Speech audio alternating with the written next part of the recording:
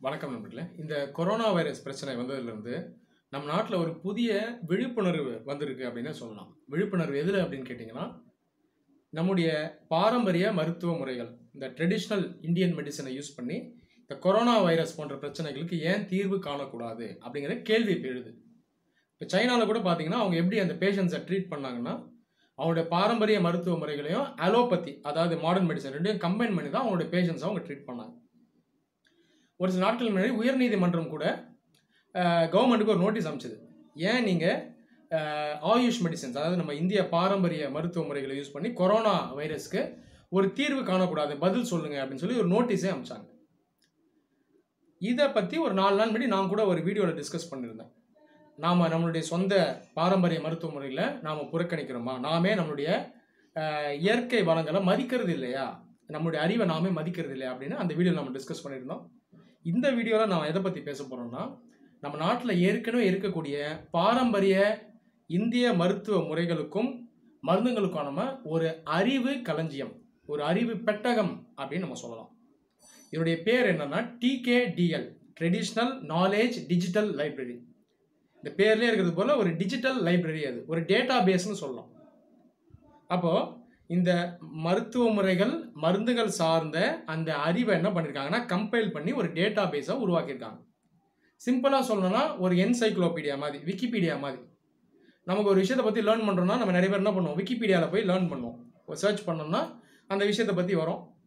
விக்கிபீடியாவில் இருக்கிறது எல்லாமே உண்மை கிடையாது, சரியானதாகவும் இருக்கும்னு சொல்ல முடியாது. ஆனாலும் பேசிக்காக நமக்கு ஒரு நாலேஜ் கிடைக்கும். அப்போ அந்த விக்கிபீடியா போலவே ஒரு டேட்டா பேஸ், ஒரு அறிவு களஞ்சியம் தான் இந்த TKDL, traditional knowledge digital library.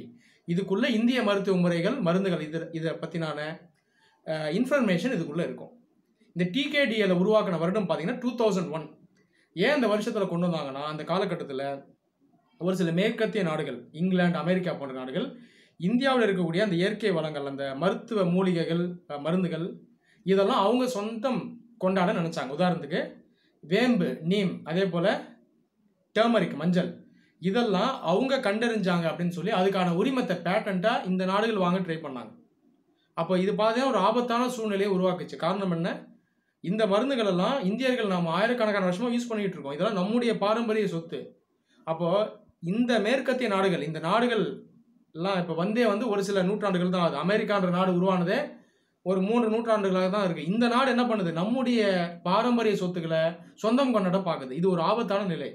அப்போ இந்திய அரசு என்ன பண்ணுச்சுன்னா, முதல்ல நம்மளுடைய சொத்துக்களை நம்ம பாதுகாக்கணும், இதுக்கு முதல்ல நம்ம ஒரு டேட்டா பேஸை உருவாக்கணும்னு சொல்லி இந்திய பாரம்பரிய மருந்துகள் மருத்துவ முறைகள் எல்லாம் இதுக்கான இன்ஃபர்மேஷனை கேதர் பண்ணி ஒரு டேட்டா பேஸாக உருவாக்கினாங்க. ஒரு ஆன்லைன் டேட்டா பேஸாக உருவாக்கி கம்பைல் பண்ணி வச்சாங்க. இதை கம்பைல் பண்ணி வச்சதுனால தான் இன்னைக்கு தேதியில் இந்த வெளிநாடுகள் பார்த்தீங்கன்னா நம்முடைய மருத்துவ முறைகளையும் மருந்துகளையும் இவங்க சொந்தம் கொண்டாடாமல் இருக்காங்க. இப்போ இன்னைக்கு ஒரு மேற்கத்திய நாடு இந்தியாவில் பல வருடங்களாக யூஸ் பண்ணுற ஒரு மூலிகையை எங்களுடைய சொத்து அப்படின்னு சொல்லுதுன்னு வைங்க, நாம் என்ன பண்ணுவோம்னா அந்த TKDL லைப்ரரிக்குள்ளே இருந்து அந்த ப்ரூஃபை காட்டுவோம். இல்லைப்பா, நாங்கள் 2000-3000 வருஷமாக யூஸ் பண்ணிகிட்டு இருக்கோம், நீங்கள் அதை சொந்தம் கொண்டாடக்கூடாது, தப்புன்னு சொன்னோன்னே அவங்க சைலண்ட்டாக போயிடுவாங்க. இப்போ இன்னைக்கு இதில் இதுதான் நடந்துகிட்டு இருக்கு. அப்போ அந்த TKDL லைப்ரரியில் உருவாக்குனது மூலமாக தான் நம்மளுடைய பாரம்பரிய மருத்துவ முறைகளையும் வளங்களும் நம்ம பாதுகாத்துட்டு வரோம். ஜென்ரலாக நான் இந்திய அரசு என்ன பண்ணோம்னா, அந்த வெளிநாடுகள்லையும் ஒரு ட்ரேட்மார்க் பேட்டன்ட் ஆஃபீஸ்னு இருக்கும், அந்த உரிமத்தை வழங்குற அந்த ஆஃபீஸ் இருக்கும். அவங்க என்ன பண்ணுவாங்கன்னா, நம்ம இந்தியன் TKDL லைப்ரரி இந்த ரிசோர்ஸை ஆக்சஸ் பண்ணி அவங்களும் வெரிஃபை பண்ணுவாங்க. ஒருவேளை நம்ம கிளைம் பண்ணுறதுக்கு முன்னாடி இந்தியாவில் இந்த மருந்து ஏற்கனவே இருந்ததான்ற அவங்களும் வெரிஃபை பண்ணுவாங்க. ஒருவேளை இருந்தது அப்படின்னா அவங்க இந்த பேட்டன்ட்டை ஃபைல் பண்ண மாட்டாங்க. ஸோ இந்த TKDL லைப்ரரியை உருவாக்குனதன் மூலமாக நம்முடைய பாரம்பரிய மருத்துவ அந்த சொத்துக்களையும் மருந்துகளையும் நம்ம பாதுகாத்துக்கிட்டு வரோம். ஆனால் இதில் பிரச்சனை என்னன்னா, இதை பற்றின விழிப்புணர்வு அந்தளவுக்கு மக்கள்கிட்ட இல்லை, அதுவும் மெயினாக இளைஞர்கள் கிட்ட இல்லை. இந்த TKDL லைப்ரரியை யூஸ் பண்ணி நாம் ஏற்கனவே ஆயுஷ் மெடிசன், நம்மளுடைய பாரம்பரிய இந்திய மருத்துவ இது கீழேயே நிறைய பேட்டண்ட்டை நம்ம வாங்கியிருக்கோம். அதாவது இந்திய மருந்துகளுக்கான பேட்டண்ட்டை உரிமத்தை நம்ம ஏற்கனவே வாங்கியிருக்கோம். உதாரணத்துக்கு ஆயுஷ் 82 அப்படின்ற ஒரு மருந்து இருக்குது, இந்த டயபெட்டிஸ்க்காக யூஸ் பண்ணுற மருந்து. இதுக்கு நம்ம பேட்டன்ட்டை ஏற்கனவே வாங்கியிருக்கோம். அது இல்லாமல் ஒரு சில மருந்துகளை நம்ம சொந்தமாக உருவாக்கிட்டு வரோம். இந்த மலேரியா, அதே போல் கேன்சர், இதுக்கான மருந்துகளை நம்முடைய பாரம்பரிய இந்திய மருந்துகளில் வச்சு நம்ம குணமாக்குறதுக்கு மருந்துகளை உருவாக்கிட்டோம் நம்ம இருக்கோம். அப்போ ஏற்கனவே பேட்டன்ட் ஒரு சிலதுக்கு வாங்கிட்டோம், பல மருந்துகளை நம்ம உருவாக்கிட்டோம் இருக்கோம். இதுதான் நம்ம கவனிக்கணும். இப்போ இன்னைக்கு தேதியில் நாம் முக்கிய கேள்வி என்னென்னா, இவ்வளோ பெரிய டேட்டா பேஸை நம்ம வச்சுருக்கோம். இதுக்குள்ள பல மருந்துகளை பற்றி சொல்லியிருக்கு, பல மருத்துவ முறைகளை பற்றி சொல்லியிருக்கு. இந்த டேட்டா பேஸை நம்ம கிட்டத்தட்ட ஒரு 150 புக்ஸாக நம்ம கம்பைல் பண்ணியிருக்கோம். யுனானி, சித்தா, ஹோமியோபதி, ஆயுர்வேதா, இந்த எல்லா மெடிக்கல் சிஸ்டம்ஸும் கிட்டத்தட்ட ஒரு 150 புக் கிட்ட நம்ம கம்பைல் பண்ணி உருவாக்கி வச்சுருக்கோம். அது இல்லாமல் இந்த TKDL லைப்ரரி ஆக்சஸ் பண்ணுறதுக்கு பல மொழிகளில் நம்ம டிரான்ஸ்லேட் பண்ணி வச்சுருக்கோம். இங்கிலீஷில் நம்ம டிரான்ஸ்லேட் பண்ணியிருக்கோம், ஜெர்மனில் டிரான்ஸ்லேட் பண்ணியிருக்கோம், ஒரு 4-5 மொழிகளில் அதை டிரான்ஸ்லேட் பண்ணி வச்சுருக்கோம். அப்போ இது மிகப்பெரிய ஒரு அறிவு சார்ந்த ஒரு சொத்து. இது ஒரு நாலேஜ் ரிப்போசிட்ரி அப்படின்னு சொல்லலாம்.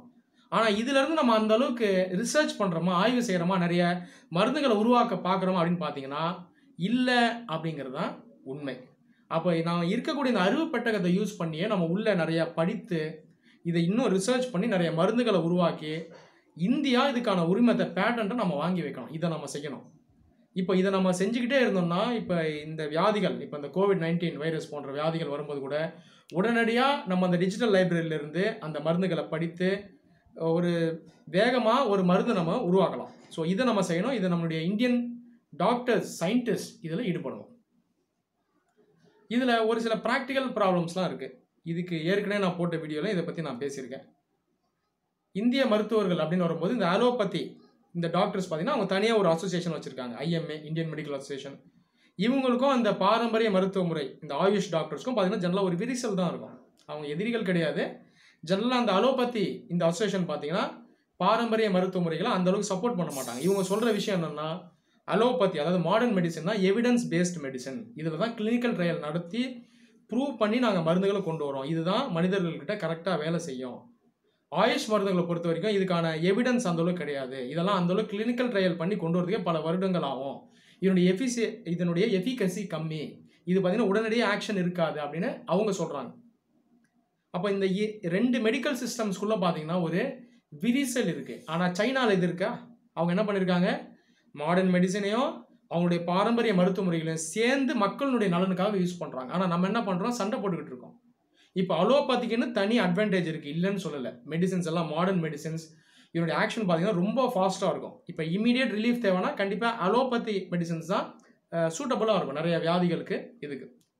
ஆனால் ட்ரெடிஷ்னல் மெடிசின்ஸ், ஆயுஷ் மெடிசன் அதாவது சித்தா, ஆயுர்வேதா, யுனானி இதெல்லாம் பார்த்தீங்கன்னா லாங் டேர்ம் நீண்ட கால நிவாரணத்துக்கு இதெல்லாம் யூஸ்ஃபுல்லாக இருக்கும். செகண்ட், இந்த ஆயுஷ் மெடிசன்ஸில் சைட் எஃபெக்ட்ஸ் அந்த அளவுக்கு இருக்காது. அலோபதி மெடிசனில் ஜெனரலாக சைட் எஃபெக்ட்ஸ் இருக்கும், நாமளே பார்த்துருக்கோம். சின்னதாக பேராசிட்டமால் மாத்திரையில் கூட நிறைய சைட் எஃபெக்ட்ஸ் இருக்குது. அப்போ வியாதிகள் வராமல் இருக்கணும், அதே போல் உடல் நலத்தை நம்ம பேணி பாதுகாக்கிறதுக்கு மெயினாக இந்த பாரம்பரிய மருத்துவ முறைகள் தான் கண்டிப்பாக ஹெல்ப்ஃபுல்லாக இருக்கும். மெடிசின் அப்படின்னு வரும்போது நாம் வியாதியை குணமாக்குறது மட்டும் மருந்து கிடையாது, ப்ரிவென்ஷனும் மெடிசின் கேட்டு தான் வரும். அதாவது வியாதியை வராமல் பார்த்துக்கணும், அதுவும் மெடிசின் தான். அப்போ உணவே மருந்து அப்படிங்கிற கான்செப்ட் மெயினாக எதில் இருக்குன்னா இந்த ட்ரெடிஷ்னல் மெடிசின்ஸ், ஆயுஷ் மெடிசின்ஸ் கீழே தான் இருக்குது. அப்போ நம்ம இந்த பாரம்பரிய மருத்துவ முறைகளுக்கும் நம்ம கவனம் செலுத்தணும். இப்போ சிம்பிளாக நான் ஒரு எக்ஸாம்பிள் சொல்கிறேன். இந்த டீமென்ஷியா அப்படின்னு வியாதிகள் சொல்லுவாங்க, இந்த மூளைகளை பாதிக்கக்கூடிய வியாதி. மெயினாக இது வயதானவர்களுக்கு வரும். இந்த மூளையில் இருக்கக்கூடிய செல்ஸ் இல்லையா, இதெல்லாம் கொஞ்சம் அழிஞ்சிடும், டீஜெனரேட் ஆகிடும். இதில் நிறைய வியாதிகள் உருவாகும். ஒட்டுமொத்தமாக டீமென்ஷியான்னு சொல்லுவாங்க. ஆல்சமைஸ் டிசீஸ், இந்த மாதிரி நிறைய டிசீஸ் இருக்குது. இந்த வியாதிகள் பார்த்தீங்கன்னா அந்த அளவுக்கு இந்தியன்ஸ்க்கு வராது, இந்தியர்கள் வராது. காரணம் என்ன, நாம் அந்த மஞ்சள் இருக்குது இல்லையா, இந்த மஞ்சளை நம்ம ரெகுலராக டெய்லிக்கும் எடுத்துகிட்டு வரோம். இதில் இருக்கக்கூடிய ஒரு பொருள் கர்க்குமின்னு சொல்லுவாங்க. இது இந்த டீமென்ஷியாவிலிருந்து நம்மளை பாதுகாக்குது நேச்சுரலாகவே. அப்போ பல நூற்றாண்டுகளாக நம்ம உணவுலேயே எடுத்துக்கூடிய ஒரு பொருளே நம்ம இந்த வியாதியிலிருந்து பாதுகாக்குது. அப்போ அதே மெடிசன் தானே. அப்போ இந்த பாரம்பரிய மருந்துகளுக்கும் நம்ம முக்கியத்துவம் கொடுக்கணும். அப்போ லாங் டேர்மில் எது ஒரு சொல்யூஷனாக இருக்கும், ப்ராப்பர் சொல்யூஷனாக இருக்கும்னா அலோபதி மெடிசனே நம்ம யூஸ் பண்ணணும், நம்ம பாரம்பரிய மருத்துவ முறைகளுக்கும் நம்ம முக்கியத்துவம் கொடுக்கணும். அப்போ ரெண்டுத்தையும் கம்பைன் பண்ணி நாம் ஃபாலோ பண்ணுறது, ஃபார்முலேட் பண்ணுறது, இம்ப்ளிமெண்ட் பண்ணுறது தான் ஒரு சரியான ஒரு முறையாக இருக்கும். அப்போ இதுக்கு ஃபஸ்ட்டு இந்த டாக்டர்ஸ்குள்ள ஒற்றுமை தேவை. எல்லா அலோபதி டாக்டர்ஸும் இந்த ஆயுஷ் டாக்டர்ஸ்க்கு எதிரிகள் கிடையாது. நிறைய பேர் இவங்களுக்கு சப்போர்ட் பண்ணுறாங்க, ஆயுஷ் டாக்டர்ஸும் அலோபதி டாக்டர்ஸும் சப்போர்ட் பண்ணுறாங்க. ஆனால் ஒரு அசோசியேஷனாக ஒரு குரூப்பாக வரும்போது ஜென்ரலாக இவங்களுக்குள்ள அந்த விரிசல் இருக்குது. அப்போது இந்த விரிசல் போய் ஒரு நட்பு உருவாகணும். நம்ம நாடு முக்கியம், நாட்டு மக்கள் முக்கியம், நம்ம பாரம்பரிய மருந்துகளை நம்ம பாதுகாக்கணும் அப்படிங்கிற உணர்வு இந்த மருத்துவ அமைப்புகளுக்கு வரணும். இதுக்கான முயற்சியை கவர்மெண்ட் எடுக்கணும். நிதி உதவி அதிகமாக அளிக்கணும். ரிசர்ச் ஆய்வுக்கான நிதிகளை நிறைய ஒதுக்கணும். ஸோ இதை நாம் செஞ்சாதான் ஃப்யூச்சரில் நம்முடைய மருத்துவம் பார்த்தீங்கன்னா வளரும். இது வந்து மக்களுக்கும் மிகப்பெரிய நன்மையை கொண்டு வரும். நன்றி.